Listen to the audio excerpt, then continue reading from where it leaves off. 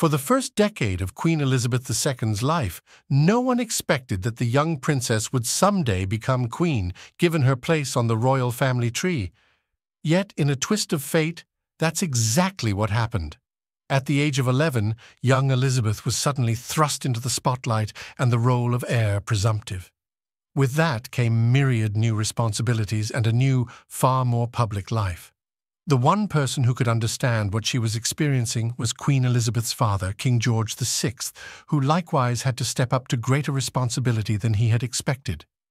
Here's how King George became king and helped prepare the future queen to one day ascend the throne herself upon his death in 1952. Elizabeth's father prioritized preparing her for the throne. Born in 1895, Queen Elizabeth's father was considered the spare to the heir. Before he ascended the throne, Bertie had never so much as seen an official state paper. Moreover, he had a stammer that made public speaking uncomfortable, if not terrifying, for him. When King Edward VIII's abdication went from possibility to certainty in December 1936, Bertie broke down and sobbed like a child, as he later recounted in a letter. Despite his hesitations, Bertie dutifully and conscientiously assumed his many responsibilities, and one of the most important was preparing his then pre-teen daughter Elizabeth for the day that she would one day be queen. The family of King George VI was close and supportive. When Queen Elizabeth's father unexpectedly became king in 1936, a great deal changed for the close-knit branch of the royal family known as the Yorks. But what never changed was their affectionate bond as a family. That was fortuitous because it helped renew the public's faith in the monarchy after Edward VIII walked away from the throne. In addition, the warm relationship between father and daughter fostered George VI's preparation of Elizabeth for the day that she would ascend the throne. George also instilled in her a love of corgis at the age of 7 when he brought home Puppy Dookie, the first of over 30 corgis the Queen has owned over the course of the last 89 years. Queen Elizabeth's father taught Elizabeth humility. Although Princess Elizabeth of York had already been on the cover of Time magazine by the time she was 3 years old, her parents seemed resigned and happy to live out their lives as minor royals. Indeed, Elizabeth and her younger sister Margaret were raised largely away from the public's gaze. Of course, that also meant that Elizabeth was entirely unprepared for the attention that came with her new role as heir presumptive. One way that Queen Elizabeth's father helped prepare Elizabeth for her future as the British head of state was by going out of his way to treat Elizabeth on an equal par with her younger sister Margaret. This stood in sharp contrast to how it had been for Bertie as a boy, who grew up in the shadow of his brother. And it may well have contributed to the grace and humility with which Queen Elizabeth has become known for carrying out her duties. The coronation of King George VI was a teaching moment for Elizabeth. King Edward VIII abdicated without ever having been officially crowned. By contrast, Queen Elizabeth's father's coronation took place on May 12, 1937, within his first 6 months on the throne. Painfully aware of how ill-prepared he was for this highly auspicious event, he wanted things to be different for Elizabeth when she, one day, ascended the throne. Accordingly, King George VI came up with a writing assignment for Elizabeth in connection with his coronation. Specifically, he asked her to pen a review of the event. He hoped this would help it become an indelible memory so that she could draw upon that for strength when her time eventually came. George refocused Elizabeth's studies to better prepare her to reign. As the daughter of the Duke of York, Elizabeth was educated at home, with the focus being on the basics that were, at the time, considered necessary for your average minor female member of the royal family. These included not much more than reading and writing, according to The Atlantic. Once her father became king, Princess Elizabeth's education expanded vastly, and her father saw to it that Elizabeth also studied subjects that would bear significance on her future reign. These included European history, constitutional history and laws, some of which were taught to her personally by Henry Martin, Vice Provost of Eton College. Religion lessons were taught by the Archbishop of Canterbury. George involved Elizabeth in his reign early on. The speech in which Princess Elizabeth promised her lifelong service to the people of the British Commonwealth was auspicious for several reasons. First, after more than a decade of her father's devoted service to the people, the heir presumptive was now promising to follow right along in his dedicated footsteps.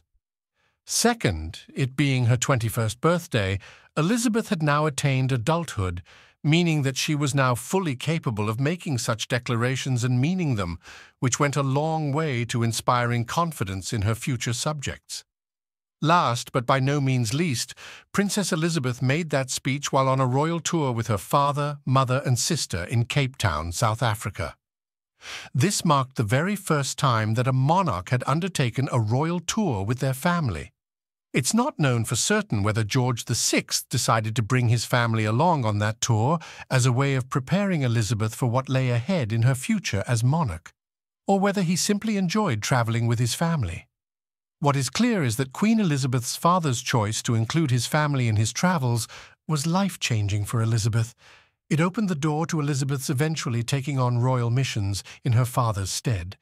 This went a long way toward preparing Elizabeth for the throne. It also provided respite to the king himself, whose health was, by then, growing increasingly frail. Queen Elizabeth's father also helped prepare the public to receive its future queen and her spouse. Elizabeth first met her future husband, Prince Philip, as a child in 1934, before reconnecting with him in 1939 when she was 13 years old. After that meeting, the pair began a lengthy correspondence that culminated in Philip's asking for Elizabeth's hand in marriage in 1946 when she was 20 years old. Queen Elizabeth's father requested that the couple wait until after Elizabeth's 21st birthday before announcing their engagement to the public. Trusting the king's judgment, the couple waited until July 9, 1947, to announce their plans to marry. It is thought that this delay in announcing their betrothal went a long way toward the British people accepting Philip. What Elizabeth's father did on her wedding day may have further guaranteed the public's acceptance of Prince Philip as the spouse of the future queen. He styled Philip as a Prince of the United Kingdom and gave him the title Duke of Edinburgh, among others.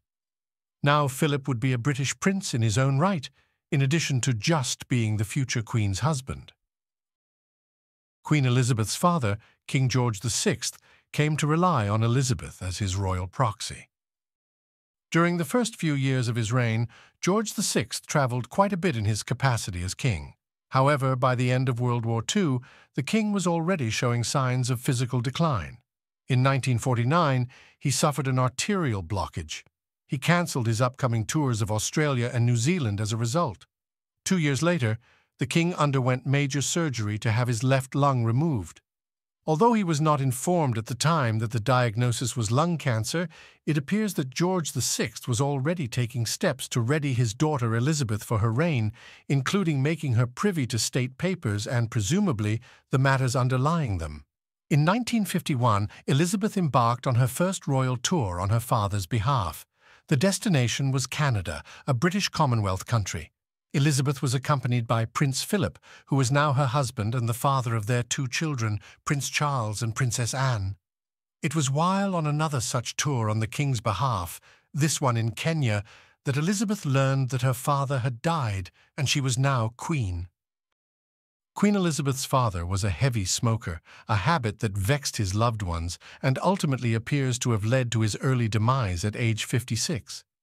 As noted above, King George VI, whose health had been in decline since the close of World War II, suffered an arterial blockage in 1949. 2 years later, surgeons removed his entire left lung for structural abnormalities, a euphemism of the day for lung cancer. Queen Elizabeth's father, George VI, died in his sleep on February 6, 1952. It was considered a sudden death, notwithstanding the king's increasing frailty over the last years of his life. At the time, his cause of death was said to be coronary thrombosis. However, it has long been suspected that Queen Elizabeth's father died not of that, but of complications from lung cancer. In fact, a 2021 scientific research paper suggests the specific cause of death as being either pulmonary embolus or massive intrathoracic hemorrhage, in either case the result of the spread of the cancer to the king's other lung. It's really a tribute to their warm father-daughter relationship that when King George VI died, the newly ascended Queen Elizabeth was well prepared, both academically and emotionally, for her own reign. It's a further tribute that when Queen Elizabeth ascended, the public was ready to embrace her as their sovereign.